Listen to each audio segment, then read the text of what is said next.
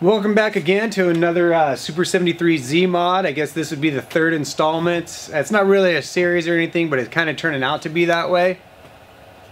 If you guys saw my other videos, I did a hydraulic brake upgrade on it, and I did a dual battery upgrade on it. So today what we're going to do is be doing a speed hack, which is inside the controller here. I'm going to show you guys how to take that apart and what to do to accomplish that. So what we're going to do first is we're going to take it out on the street and do a little speed run. I'm going to GPS the speed and show you guys what we get with the battery at whatever level charge it's at now before the speed hack, and then we'll do a video of it after the speed hack. Now I've seen pictures and I've seen a lot of people say that, yeah, I get this speed, I get that speed, anywhere between 24 and 27 miles an hour. You know, and some of that can vary because of the size of the rider or how full their battery is charged when they do the hack and then take the bike out for a ride. But I've never seen a video on how to do this, and I've never seen a GPS speed calculation before and after. So that's what we're going to accomplish today, along with showing you guys, like I said, how to do this. So let's take the bike out on the street and get a GPS run on the stock setup before we go ahead and do the speed hack. So let's head outside. Okay, so we're outside. This is the stock setup, no speed hack yet. And what we're gonna do is we're gonna do 2 runs, just kind of get a baseline average, I guess, if you will. And this will be from a dead stop, no pedaling, till we reach max speed. Here we go.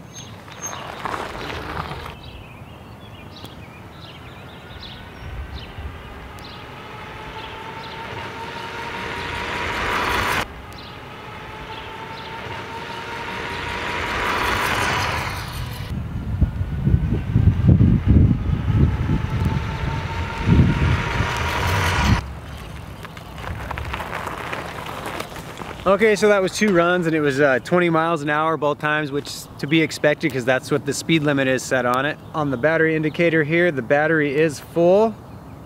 So let's go inside and open this controller up and do the speed hack and see where we get for speed.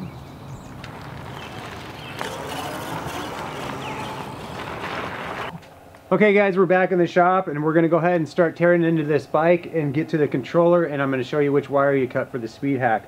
All you're going to need for this is a screwdriver, Phillips screwdriver, and if you do have fenders on there, a shorty Phillips screwdriver, a pair of wire cutters, and if you don't have any wire cutters, a razor blade of some sort, and a couple of zip ties.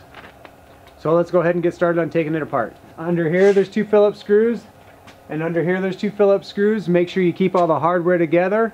And on the top here between the frame and the seat there are some little white washers, so keep a hold of those. And then once you do that, you just go ahead and pull the seat off. And we're going to cut the zip ties to all our wiring here so we can get that seat out of there. So we take our wire cutters or our razor blade and we go ahead and start cutting some zip ties. A couple zip ties here.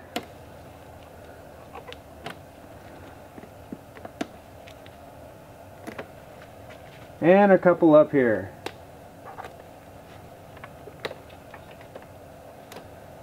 Now once we got our zip ties removed, we're going to go ahead and disconnect the motor and disconnect the throttle cable.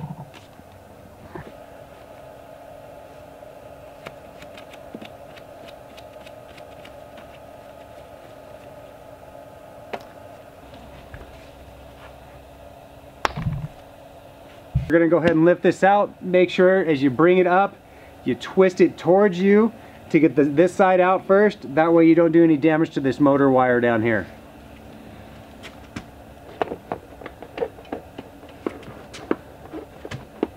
Got to make sure your battery's disconnected first if you have the battery mod.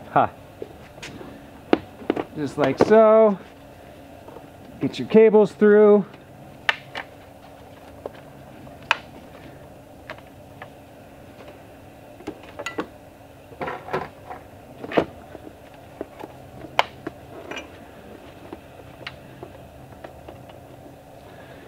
Okay, there we go. And just like last time, we're going to remove these 7 screws down here, these Phillips screws, to go ahead and separate the seat from the case.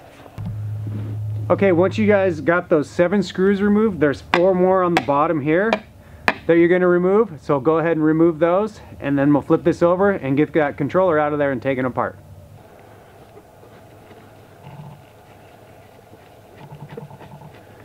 And these screws are what hold your controller inside this box, or this case. Okay, now that those are removed, just go ahead and flip this over. And remove the seat. So here's our controller box here, guys. This is what we need to weasel out of here. And you gotta be careful because there's a lot of wires and stuff in here. So just use caution as you take this out of there.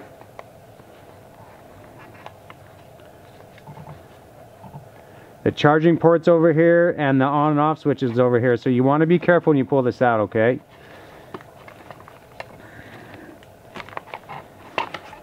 Now that we got that out, we're going to remove these 6 screws here.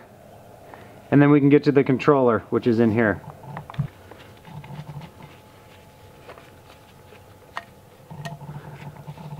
I like to make 3 little piles of where I keep my screws, so that way I don't mix them together.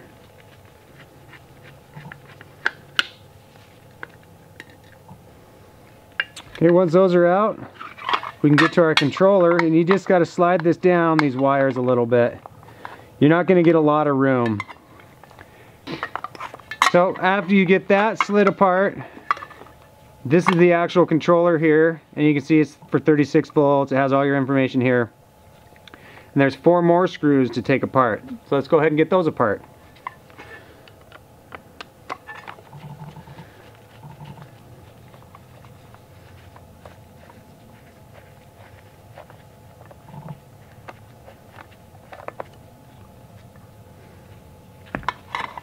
Then we go ahead and slide this open. And there is the inside of the controller. So let's take a closer look and I will show you which wire you guys will be cutting. So if you look right inside your controller, guys, there's 2 clusters of wires. There's a short one, a long one, and another short one. I guess there's 3, sorry about that. And on this middle one, there's a white wire here, and that is the wire that you're going to cut for this speed hack. So let's go ahead and get in there and cut it. And I'm going to try, just in case, I'm going to try to cut it up a little ways and leave some wire hanging off of it, just in case this doesn't work and I got to redo it. So there's that wire. You can see I cut it there. So now it's time to put everything back together.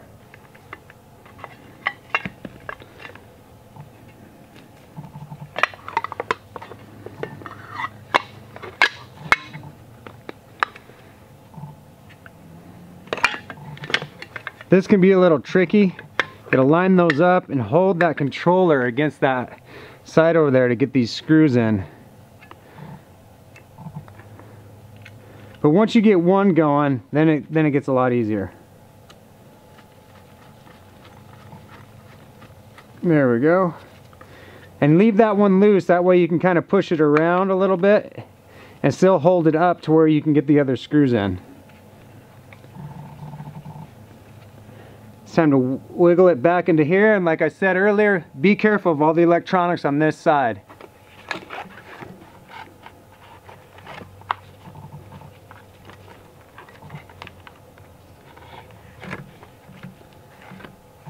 And make sure you don't have any wires trapped under it or anything, and then let's go ahead and bolt this back together. Keep your hand here as you flip it over, hold that in place, line your holes up here by moving that around just a little bit, and start inserting your screws.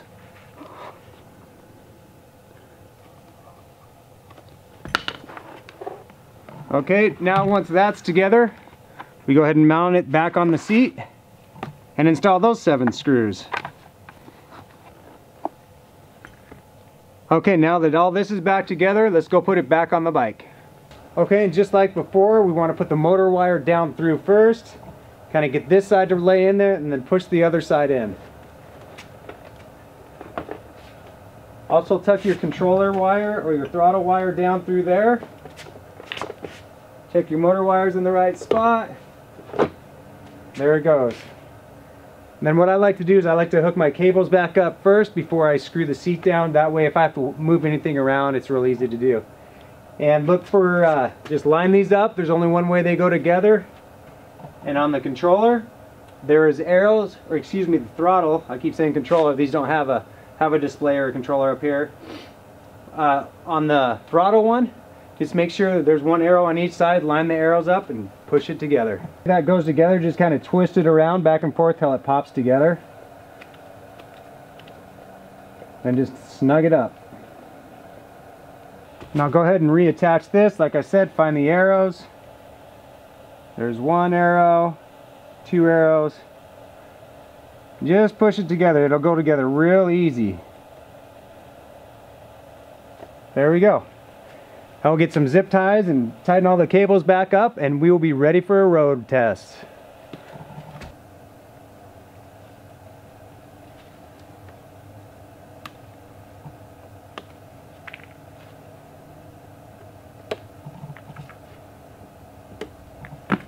Now just install the 2 screws here, 2 screws here, and let's go for a ride.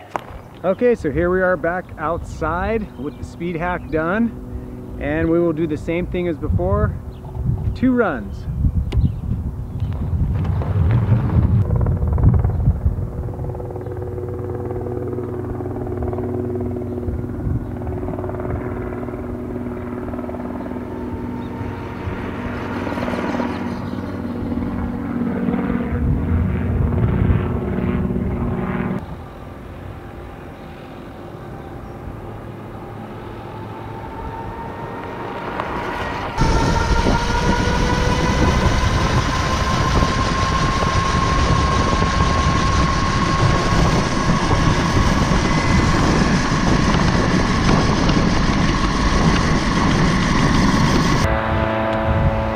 Boy, landscaping going on. Anyways, as you can see there, guys, we gained 3 miles per hour, and I noticed when I was doing the runs that my battery indicator light went down 1, so the battery's not 100% full. So I would expect a little bit more speed and maybe another mile or 2 an hour out of it. So anyways, there you go. Super 73 Z hack is confirmed. It does work.